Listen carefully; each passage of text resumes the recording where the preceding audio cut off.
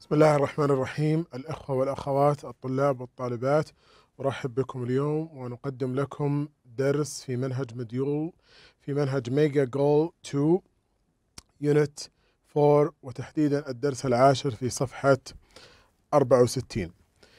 Okay guys, for now we'll go over the beginning or the introduction of this. Inshallah we are going to have writing.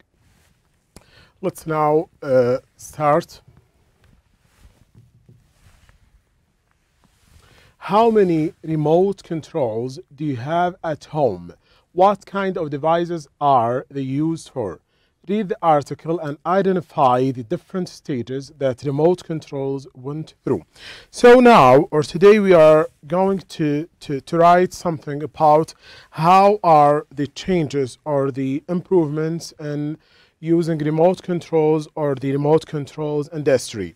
Let's now read or listen to the passage or to the piece of writing.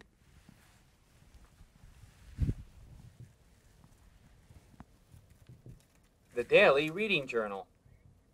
We tend to think of remote controls as new devices. However, what we now take for granted at home or at work has been developed over a very long time. One of the earliest examples. So we tend to think of remote controls as new devices. However, what we now take for granted at home or at work has been developed over a very long time. Actually, this is a piece of newspaper, as you see here, the Daily Reading Journal, or it's a journal, a magazine, or such a thing. So in this part, the writer talked a little about the beginning of making remote controls and how they were using them. The remote control was developed in 1898 by Nikola Tesla, who demonstrated a radio-controlled boat to the public during an electrical exhibition at Madison Square. So the remote controls originally made by someone called Nikola Tesla, that's in 1898. Garden. In 1903, Leonardo Torres Quevedo presented the Telekino at the Paris Academy of Science. It consisted of a robot that executed commands transmitted by electromagnetic waves and was a pioneer in the field of remote control. So then there is another one, his name Quevedo, who actually invented another type of remote controls that was in Paris Academy of Science. It consisted of robots. So now they started to use robots. Executed commands transmitted by electromagnetic waves. Waves. If you know waves, if you're interested in physics, you can remember this. By electromagnetic waves, and was a pioneer in the field of remote controls. So he was a pioneer. A pioneer means the first one who did change in this industry. First remote-controlled model airplane flew in 1932. And by the late 1930s, several radio manufacturers offered remote controls for some of their more exclusive models. The first television remote control was developed in 1950. It was called Lazy Bones and was connected to the television set by a wire.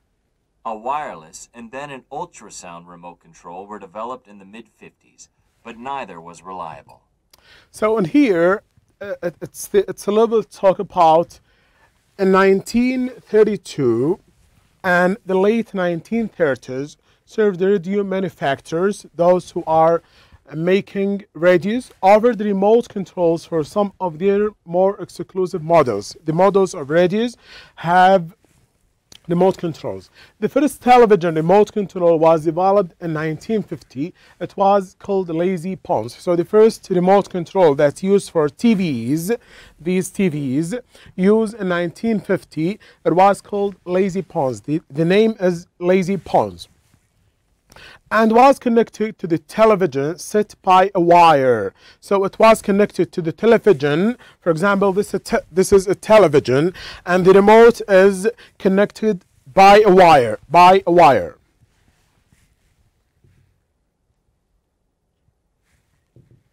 More sophisticated television remote controls were introduced in the late 70s, but they had a limited number of functions, sometimes as few as 3.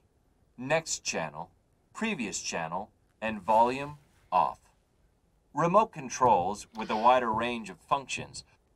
The new generation of remote controls started to produce in the 70s or the late 70s, and it has some features, for example, next, previous, and the volume, and of course off and on.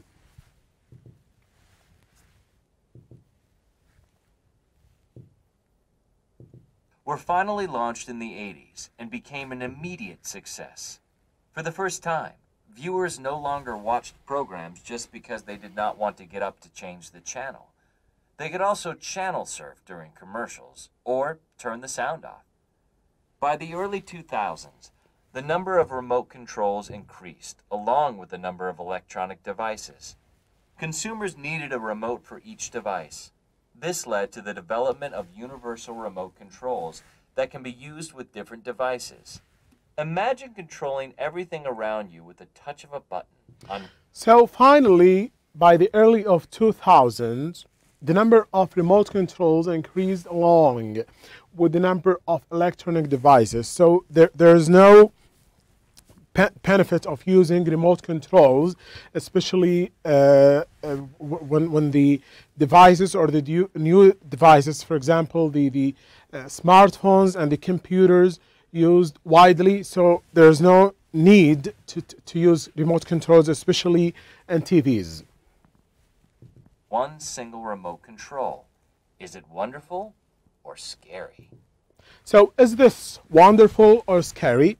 Think about this, guys. Let's move to, or let's back to this part. How many remote, or read the article and identify the different stages that remote controls went through. Years, decade, people involved, main characteristics and functions.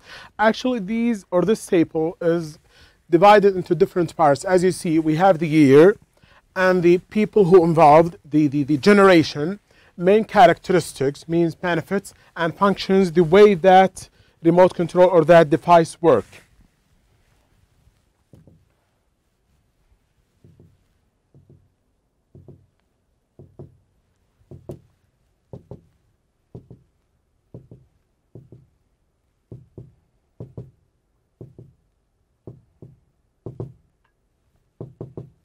We'll start by the first part.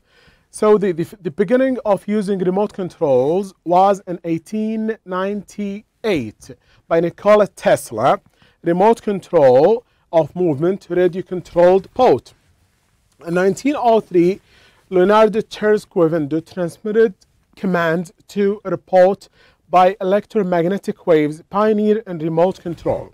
The telekineropod exhausted or executed commands transmitted by electromagnetic waves. In 1932, there's nothing, remote control, flew remote controlled model airplanes. In late 1930s, there is nothing with people involved, radio remote control, change stations, frequencies, regulate volume. In 1950, connected to television set by wire, television remote control. In the mid-50s, wireless and then ultrasound remote control, television remote control, and in the late 70s, more sophisticated television remote controls, limited next channel, and volume off.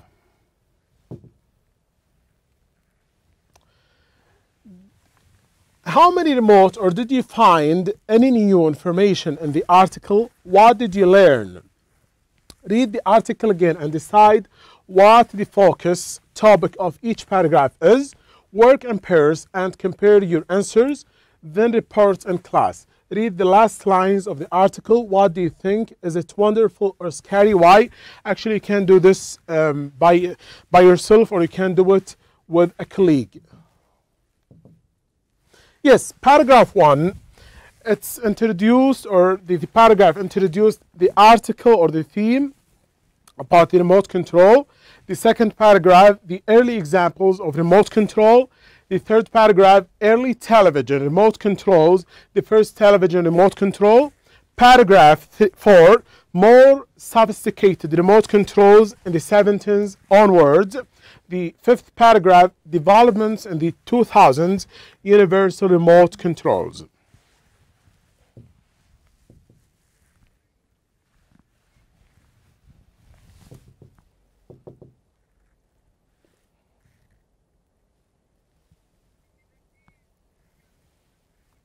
Okay, guys, this is our job for today. Thank you very much.